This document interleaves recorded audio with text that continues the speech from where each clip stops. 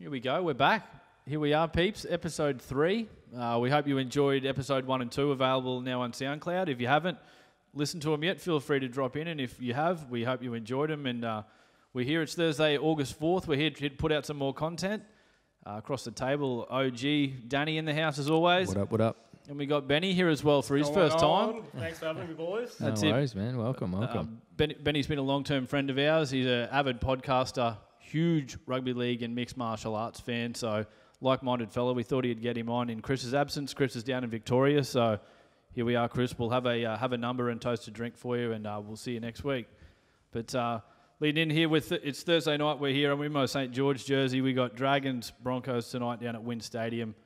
Dragons fan, I'm hopeful, but personally I think the Broncos might have too much with their origin stars back. What do you reckon, Benny? They need to show something. It's been a bad few weeks for the boys. I think Wayne's pissed off. He's got to cut a few boys. Yeah, they fucking definitely need it, man. They've just gone to shit over the last few weeks. They just had so much promise at the start of the season. I was just backing them every single time, like I'm a Broncos supporter. But the last few weeks, it's just like, how can you back them? That's it. If they don't go down there tonight and put a performance on. So it's in St George. It is, yeah. If they don't go down there and put a performance on, I think you could almost write the Broncos off at this point. There's that many teams around them going really, really good. I'm talking Titans, Manly, they're sniffing. That's it. Looking for those spots in the southern end of the 8 where if Canberra win this weekend, they can wrap up the top 4. But I think what's overshadowed everything this week, there's all eyes on one game this weekend, and we're talking Titans Warriors out of the Gold Coast. Jarryd Hayne's back. Hayne playing, flying over the Q1. Never thought I'd have any interest in a Titans game, but I'll probably tune in for this one. For sure. Ticket sales are reportedly already. They're basically going to get a sellout. Everyone wants to come out and see the Hayne playing. Well, you see the start at Seabus. They had like 4,000 people at the start of the games, and now last week they had about 14,000. And now that's sold crazy, out, man. Hayne playing, getting in. They've like tripled their ticket sales and all that stuff. Oh fuck yeah! Big Kiwi community on the Gold Coast as well. Like anytime the Warriors come out here for Suncorp, it's fucking there's always 40,000 there, and probably 25,000 of a Kiwi. It's so crazy. He's just like an enormous fucking star here, and like the fact that he couldn't even cut the mustard overseas in the NFL shows you just how deep the fucking NFL is. It's a totally different game as well. Like shout out, but he's a freak athlete at rugby league. But yeah, trying to translate the skills obviously. But it's just crazy. Like last night, that was like the first 7 minutes of the 6 o'clock news was Jarryd Hayne. You know, like and there's all kinds of shit going on in the world, but that's the biggest news story out here. It's like he is fucking massive. There's 2 sleeps to the Olympics, and it's like, what fucking Olympics? The Hayne plane's back, baby. He's back in the house. I've always been a Jarryd Hayne fan. I would be the first to put my hand up and say that I'm a Blues fan at Origin time, so obviously I fucking put him up on a pedestal. 2-time Dally M. Like, who could forget that run that he had in 2009, I think it was, when he won his first Dally M. Yeah. He was fucking untouchable. He was untouchable, man, at that point. And it's just good as a league fan to have him back. It doesn't matter where he ended up. There's a lot of fucking disgruntled Para fans out there that are sinking the boot into him, saying, look, we let him go and he's dogged us that he hasn't come back. But you just haven't got your shit together out there at Para. Your club's fucking falling apart because of your board. You probably already owe this Hayne money from a previous contract, allegedly.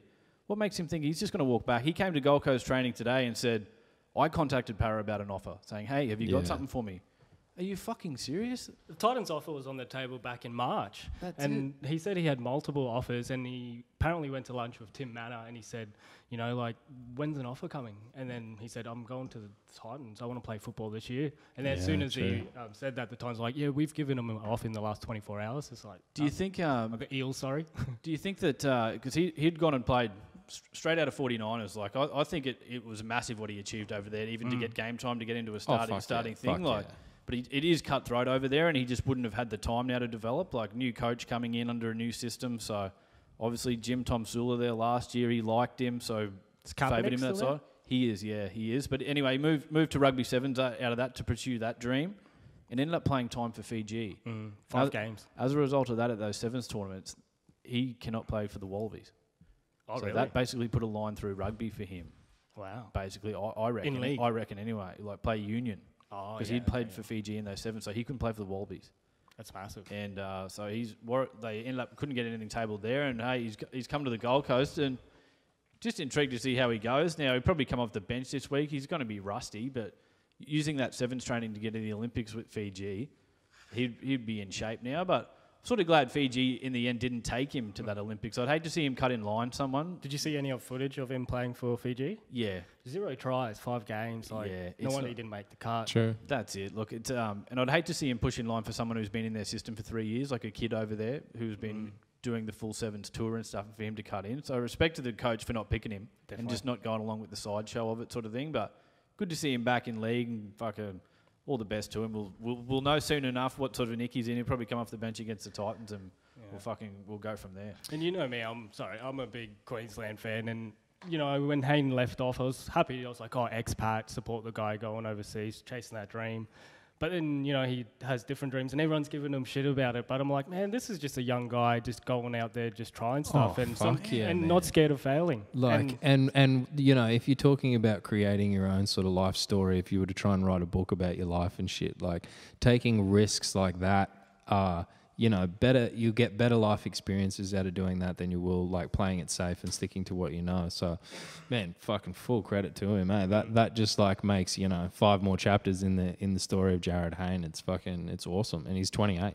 That's it, man. I never shy away from athletes doing something to better their futures, and they've got a 15-year window of earning potential. Yeah. Like if you finish up as an athlete at 35, you've been so fucking lucky. And you've still got 30 years of a working career left to retire if you haven't really been in that Floyd Mayweather fucking type of range. Like even those NFL guys are going fucking broke every year. Like 1/3 of the NFL ends up broke after 5 years. Yeah. These guys don't have popping bottles too much. Bottles, big family. Everyone wants that. Like, oh, I'm not. You buy him a car. He needs to go to college. Cousin, like, bro. That's it. Yeah, you heard. Speaking of paychecks, fucking Tyron Woodley gets $50,000 for performance of the night. Man, what a Should fucking make mention of that shit. Absolutely, man. We definitely previewed that on the last one on our SoundCloud. You might have heard that, and there was chat of the potential of Robbie Lawler's chin wearing away after some of these wars, and I think it is too soon to even say that now because we didn't see a lot of that contest, But that was a fucking huge hit, bro. That would probably fucking light up any 170 on the roster. I don't care who you are. That was so Power well timed for days. Man, Woodley looked in fucking ridiculous shape. Bang on 170. He must have had fucking when he was pressing Lawler up against the cage. His fucking like posterior chain, dude. His fucking legs and ass and shit. It looks like he's wearing a nappy, man. He's just all power. That dude's just a genetic fucking freak. That's it. And Tyrone kind of clued into some of his tactics on a podcast he was on earlier this week where he said too many people were punching Robbie flat, like he's got a flat face, and he said his technique was to kind of come at him and hit him at an angle. Right. And he said that's, if you can hit him at an angle with one of those punches, he said, I just knew it. And he said every round he was training, he would say he'll get 1 water bottle, and he said he was that confident. He said, just give me 1 water bottle because that's all I'm going to need tonight. And he went out and did it. And that's how people predicted if he was going to win, he was just kind of come out and for blast sure. them. There's no way I would have had Tyron winning over 5 rounds if I was to say, like, if I was to like preempt what would happen. Tyron did what he needed to do and he fucking put it away early and just left it to no danger. I don't think he got punched. Yeah. So good seeing like a Instagram photo of, I think it's his mum or his grandma, like wearing his belt, just fucking sitting down. She's like old lady and shit. From Ferguson, man. They would have seen some shit recently. That would mean a lot to them and to that town itself. Ferguson seen some shit. And what's going on in Ferguson? That shooting of the kid. What's his name? I'd have to fact check. More the kid, like police shooting black kids and stuff. Right. Quite common. And one of these kids had done absolutely nothing, allegedly. And there was a hell of a lot. It was an absolute hotbed there for a while. Best part of 6 months ago, I reckon. But it still would be. What am I saying? It still would be. Yeah, true. T Wood taking the strap back. Yeah, and with coming from Ferguson, you hear Woodley, like he mentioned on the UFC Unfiltered podcast with Matt Serra and Jim Norton, he kind of clued in that how people talk about him, like slowing down in the later rounds. He didn't like. He said it was quite racist, and he says Joe Rogan kind of has an unconscious bias towards people against African American, like really, somebody's accusing Rogan of being and he said it's not Rogan's unconscious fault. He just racist. Doesn't realize how he explains Woodley's. And he said he even uses me as an example that like black man of my size can't be quick and like I'll gas out and stuff like that. But I'm just like thinking bro science, like isn't that just your muscles depleting or something? I don't know, but it was funny how he just went on about it, and maybe that's because he comes from a place like Ferguson, and that is kind of at the forefront of his life. Yeah, It'd be true. interesting if Just you could- thinking if you're you could- persecuted. Should go back and study fights of white people versus black people and listen to Rogan's commentary and just see if it like Critique just- it for bias. That's it. Cowboy Melvin, he's pulling for Cowboy. You would have to be, you would have to be a pretty sad dude to sit at home and go through all the fucking commentary footage that you could find of Rogan just to critique it. For Someone like, will do it. Roy Nelson versus Chet Congo. Who do you reckon Rogan's going for? Roy. Yeah. He'll get him in that, punch him in the head. You know how he just lies on everyone? How he got Kimbo in the house? Oh, man, yeah, just took him down in the tough Superman house. crucifix or whatever yeah, they call it. Yeah, so, I think he had him in a big mounted crucifix, and he just. I think at one point he honked Kimbo's nose. Yeah. I rewatched that just season. degrading It him. was great. Man, that's a good season of Tough. Like the Tough model for me now is dead. I can't get into it. The talent isn't out there like it was in yesteryear. If there is unearthed talent out there now, they're fucking signed somewhere. Like if we're talking really high end guys, like look at this weekend's main event, UFC Salt Lake City. We're talking Caceres versus Yair. Yeah. Yair's Ya- Rodriguez. This Yair, I think, could be on his way to superstardom. Yeah, well, they say that they're trying to build him up going through Caceres, but Caceres like, no, they ain't building him up going through me. Caceres just beat the shit out of Cole Miller. Yeah. His performance, impressive last time. That was on the prelims of fucking 199 or one of the cards in between there. I think it might have been 199 actually. It was on the prelims, and Bruce Leroy just looked electric, man. He was just in the groove that night. Cole had nothing for him, but backing up pretty quick turnaround, so he must be healthy and in shape, but Yair is another monster to Cole Miller. Don't sleep on it. Yeah. I've never seen a fight of Yair's. I think we watched him. Do you remember when he head kicked Andre Feely recently on a prelims? I think you would have been there for that. Oh, I don't know. It's not ringing any bells. Yeah, He's got some exciting kicks. Yair is 8-1, man. 145, but he's 5'11", so he's a big 45er man. Coming in, cutting a lot of weight. He's beat. He's on a 6-fight win streak in the UFC at the moment. So, Bruce Leroy. What is he? 8-1. Yeah, I think Bruce Leroy. He's had 8 losses too. Has he? Bruce Leroy, 16 wow. and 8 or something. Wow, yeah, he's been around a long time. He's a veteran too. See, he fought when he was young, so a lot of those losses on his record, he's probably 19, 20, shit like that. But That's crazy. yeah, he was fucking going great guns. He's like a vegan too, isn't he? He's like full martial artist. Very, very spiritual, very spiritual-minded person, man.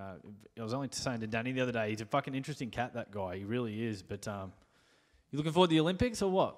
Yeah, man. But I've been counting down for Rio for a while. I've been seeing like some of the gymnastic strength training online and seeing some of the people get it ready for that. But Ido Portal. yeah, well, there's a girl Playing from touch button in the park. Tenerife I saw at New Farm Park, and her name's Danielle Prince, and she's going for gold medal for Australia, and she's won the world's gold, so she's... Shout out Danielle, bring home that gold. That's it, get that Get him, check. girl. You pumped up for it, Danny? How are you feeling about it, man?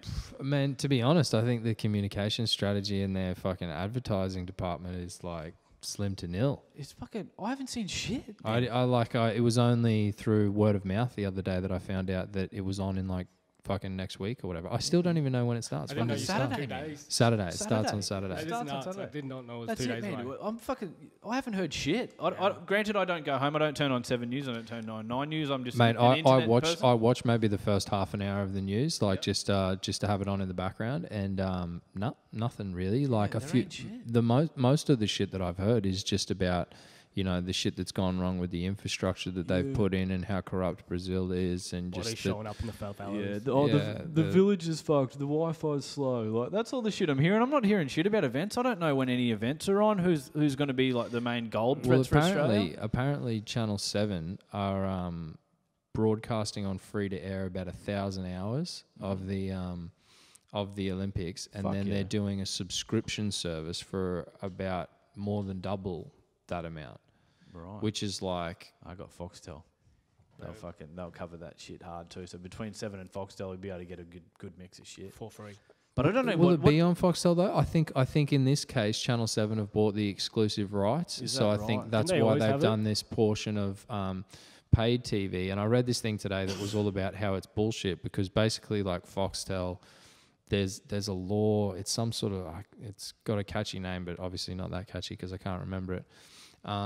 where where paid subscription TV can't have the rights to any events because it's like Channel 9 with State of Origin. You can only watch that on Foxtel the second it finishes. Yeah, like they play Origin on Foxtel at 9:30 and shit. Like when it's that sort of shit. So it might be that. But it's kind of bullshit then, because the law is to prevent paid TV from having the rights to, but then a free-to-air channel is doing it, but fucking charging people subscription for the rights to watch. But I think with any sort of Olympics where there's a huge time delay like this one will be, viewership is always going to be down in those countries. Man. Yeah. You need to be dedicated to do it, but I don't know if they air it so it sort of goes into prime time in other countries rather than being in Brazil. I've heard things where they're swimming a lot of the races there in terms of finals at like midnight, 1 a.m.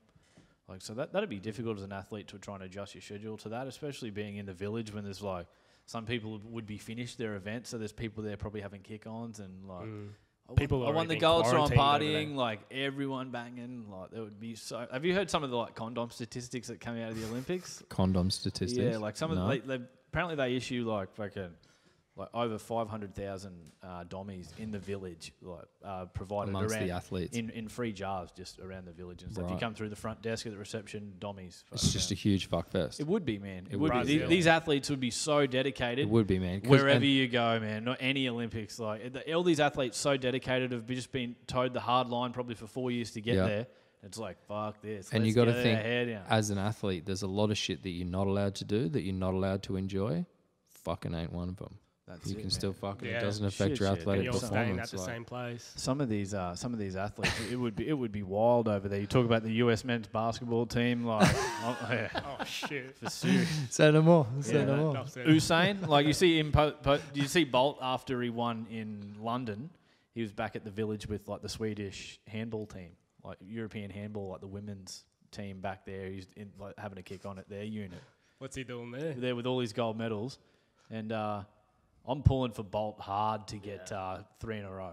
You see the photos of him smoking weed lately? Really? So the fastest man in the man in the world on land and in water. Look where he's from. Chris brought it up the other day, actually. Look where he's look where he's from. Look where he's from. He's from the Caribbean. Usain, Jamaica. Yeah. Comes with the territory over there. What about the controversy with the water for the rollers? Like they all got to wear these safety suits because there's too much toxins in the water. Yeah, I've heard that. That's for like shower. I don't know if that's for the rowing or if it's for the little catamaran fucking sailing events that they have over there too, where it's out in the open ocean. It must be near a catchment. Yeah. And the water is just and they just tried everything and they couldn't do anything, so they got a shower after the event and everything. God. Shocking, man. And it's not a way to make money. Like Olympics is known to be a fucking good way to financial ruin. Like a couple of these countries, look at Athens. They pumped so much money into Greece in that Olympics, and look where they are now. And they just had the FIFA World Cup 2 years ago in Rio de Janeiro as well. They pumped. They had got. I don't know. I wonder what sort of haircut we took on it, because I was back to like the athletic side of things in terms of not knowing what's going on. If you remember growing up as a kid, everyone knew who the Australian Olympic team was. Like all the swimming in that generation, like Hackett, Thorpe, Klim, all these dudes. Was it because we were good? Yeah, I think it might have been. Like we sort of fucking hauled the pool like around that time. We had sort of gun teams. Yeah, that's on the back fair. of like that's Kieran Perkins. There's also the dynamic of being that age and being at that age where you're glorifying these athletes. Nowadays, they're younger than you, so you're not really like looking up to them or idolizing. I still reckon more of a nation, but I'm talking even our parents would know who all those people are. Well, those guys are still famous now. You know what I mean? That's like Ian Thorpe's still a TV celebrity. Like who's around now? Name 5 people on the Australian swim team. I couldn't do it. Liesl Jones? No, she's retired. A Redcliffe girl, shout out, Brizzy girl. Yeah, there's that one dude who's like he's studying like astrophysics or something as well. And I saw him in town the other day, actually, but I couldn't even tell you his name. If you told me his name, I'd remember. McAvoy? Yeah, it might be that guy. He's an Aussie swimmer. He's one of the red hot favourites, I think. Actually, I think he might get the gold. One of the girl swimmers as well as meant to get one. But you're right. In comparison, definitely. But is that because people are just too busy now and shit too? Like, are they more occupied? Like to Sydney 2000, there's not crazy sort of internet around and shit. You had like. just sit around, watch the Olympics, where now everyone's fucking sitting on the couch on their It's Insta a rather than being a real online. valid point, man. Yeah, I maybe it's that there's not the consumer interest there as much as it would have been pre-internet. Yeah, when there's so much other shit going on, it's like, you're right. oh, I could sit here and watch the men's rowing, but we're balls deep in this Netflix series and fucking it's like what Demetrius Johnson, Mighty Mouse Johnson, said when he was fighting Henry Cejudo. He goes, "There's 4,500 gold medals out there, but there's only one 125-pounder gold belt, and I got that." Mad.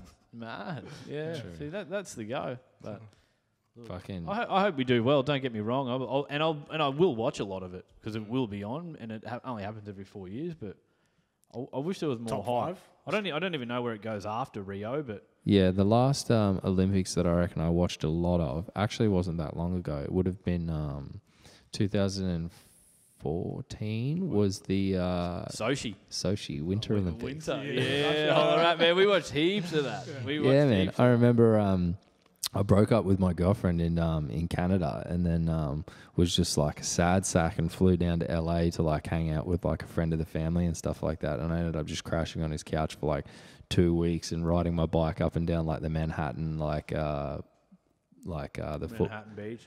Yeah, what do they call it? The Esplanade. What do you call the footpath that runs along boardwalk. the beach? The boardwalk. Yeah, you're going down by the boardwalk. The Is it in South Boston or California? It's at the boardwalk. Down the boardwalk. Boardwalk Empire. I'll fuck you real hard. That's some Ray Donovan. You fucking asshole. I'll fuck you hard. But they're good times, eh? Just But yeah, laying on the couch, man, watching fuckloads of like the big fucking like the snowboard cross as well as those. What do they call the big jump that they do?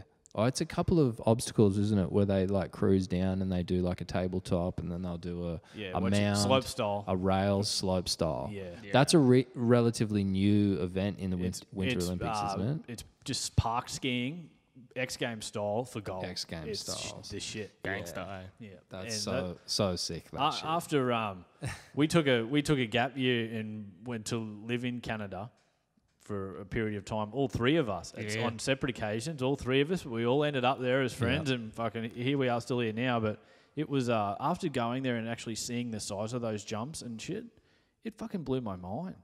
How big and how much balls these fucking little like 16, 17-year-olds going down there doing like double backflips over these things where if it goes wrong, bye-bye spinal cord. Oh, yeah. It's fucked up. And I've seen it go wrong a few times, like mates with compound injuries, like forearms popping out. You know, of course he was drunk and stoned allegedly, but and then other mates having to get heli flown away because they're trying to do a backflip after only snowboarding for a month. Shout out Was.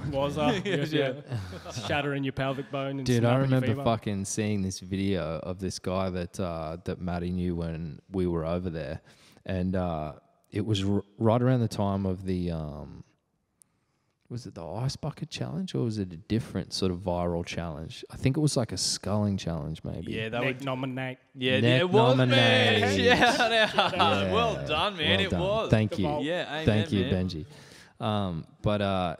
And he fucking is standing at the top of this run in the park on his skis, and he's got this huge sort of like 50 centimeter billy, and he pours a fucking full like tinny into it, and then aces it. Rips the billy like with the beer in it as packed cone billboard. with yeah, exactly. Then like takes the billy and chugs all of the beer that he's just pulled a cone through like out of the fucking thing. Puts the billy down, takes off on his skis, hits this fucking jump and does like a full on backy and lands it. Yeah, straight up. Man, fucking what an just shout craziness over there, eh? Shout out. That was some unreal shit. And I loved sort of formed friendships with a couple of those guys over there, and even going out to watch them ski, just sitting at the side of the park sometimes and watching them. You just take my hat off to them. But how good a gap years for that sort of shit, though, really, eh? It is just... Yeah, well, obviously Australia's got that sort of reciprocal relationship with Canada where there's like a visa exchange and stuff like that. We have similar sort of setups in terms of that. So it's like, you know, with Australia, there's just tons of Australians over on the 50% west of the coast of population. Canada. Yeah, just, Any we're not here to take part. We're here to take over. But yeah, fuck, man. The biggest struggle that I faced in Canada was trying to find a well-paid job. Like, it made me have a whole new appreciation for the Australian economy and how much, basic fucking labour and minimum wage jobs pay you over here. Yeah, unskilled work out here, you're getting looked after still. That's people were astounded. Canadians were astounded that you can get paid $20 an hour for an unskilled job. Yeah, just unreal. But you spent more time than us there, Benny. I've had just shy of 18 months over there. You lived there for like 5 years. Yeah, well, I've been over there on 2 separate occasions. The first time I left was at like the start of 2010, and I was single back then. And the second time was a different experience when I was traveling with my girlfriend. So that was a lot longer. But the first time was awesome because just did not plan anything. Just showed up at the airport. Only planned to go a month before I left. Showed up at the airport. And How old were you then? 20. 20. That's fucking crazy, man. You're just like 20, just cutting loose. Like you're realistically, you're only a couple of years out of school, and it's like you turned loose on the world. Yeah. And probably at 20, may think you know more than you actually know. I was still living at home. Oh no, I was out at home by then, but I thought I did know a lot. But you learn so much when you travel. Definitely, absolutely, man. Do you boys want some beers? I'd love one, man. Sure. I'd love one. We can carry this bitch, mate. One of just on like fucking skilled work and shit. One of my favourite stories of yours, fucking throwing it back to when you first went over there. To let the listeners know, Benny has never done any sort of farrier work fucking in history around horses. Never fucking ridden a horse, let alone changed its shoes. My only experience was probably Brokeback Mountain. Watching that. That's it. So you just rock up to the farm, like applying for a job. Is that why you're there? No. So what actually happened was this was the first time I went over, so I had no plans. Just rocked up to the airport in Vancouver.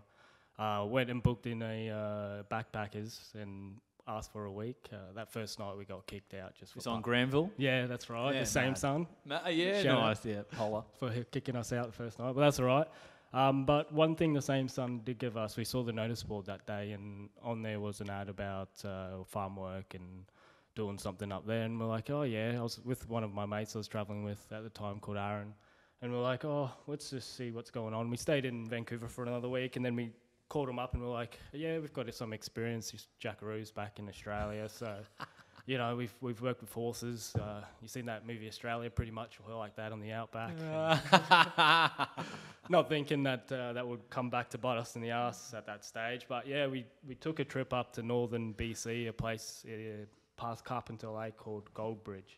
Mad. Now, Goldbridge has a population of 35 people, and we were 2 hours beyond that place, so even further away from any humans. Fucking hell, man. That must have been mind-blowing in itself at that age, just going out. And having been to like BC myself, it would have been vast as shit out there, right? Frozen lakes, because when we went it was winter. Frozen lakes, just hills for days, mountains for days, and it just, pine trees, Angus fir trees, it's just beautiful. Unreal. And so we going on the drive and we're like, where the fuck are we going? This is so far away. We get there and eventually, and the guy's a real redneck, like a true Canadian redneck, and at the time, he's like, oh, yeah, so there's 55 horses here on the ranch. And we're like, oh, okay, cool. Nice. Didn't think anything about it. And he just kind of let us ease in because we got there in the evening. Wake up tomorrow for work spec. Yeah, get ready. In the morning, we get there and they show us the horses and he's like, oh, yeah, so you've obviously done a lot of this work back in Australia. Like, yeah. And he gets the horses around and goes, yeah, it's just about time we kind of clip all their nails and change all their shoes. And I'm like, oh, yeah, maybe. I might have bitten off a bit too much. But still, we're in the middle of nowhere. I'm like, oh, no, we get to live in here. They feed us. Let's clip these fucking things. Yeah, let's get it done. But then that's what I was thinking. Let's just do it. And then I saw the horses and I'm like, holy fuck, this thing's going to kick me.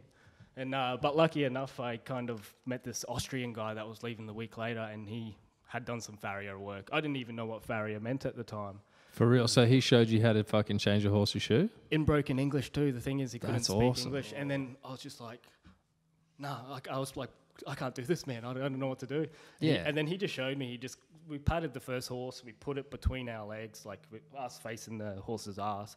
And I'm like freaking out, thinking its other leg's going to kick me. But no, got it between the legs. And then he just showed me how to clean out all the shit in its foot and then clip at the nail, then take off the shoe with like a back end of a hammer and then nail in the new one. And then that's one, go on to the next foot. But there was some sketchy times when you think, oh, they're going to kick me. But by the end of it, those horses, I jump on them bareback and just right.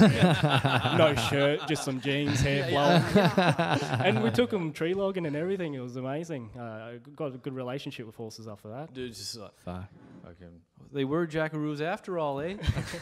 We actually got kicked off the farm after a couple of months because the chainsaw kept broken and he kept on blaming, the redneck owner kept blaming us for... breaking his shit. And then the guy I was with, Aaron's like, nah, it's fucking you and your cheap shit. And just going off at him, goes, you're fucking out of here. I'm like, man, we're like 8 hours from civilization. How are we out? So we had to awkwardly stay there for a couple more days. True. Not working. Like when you just broken up and shit? Like just lingering around his gaff? So we'd just take his snowmobiles out the next couple of days, explore and shit. True. Sleep with a butt plug in and shit. The shittiest job that I worked in Canada was... came via answering ads on Craigslist. It's not as bad as it sounds. Yeah. Who was he? Who was he, mate? LBGT. For these labour hire gigs, like, and for furniture removals, and answered this one that was basically just like standard furniture removals ad, but when I got there, the dudes are like all Eastern European. There was a Polish guy, a guy from Czech Republic, and the boss was Russian. And good mix there. All wearing all black, and they've got this huge big white truck with no decal on it or anything like that. And I rock up, and I'm just like, what the fuck's going on here? Like, basically, the guy from Czech Republic was the only one that had decent enough English,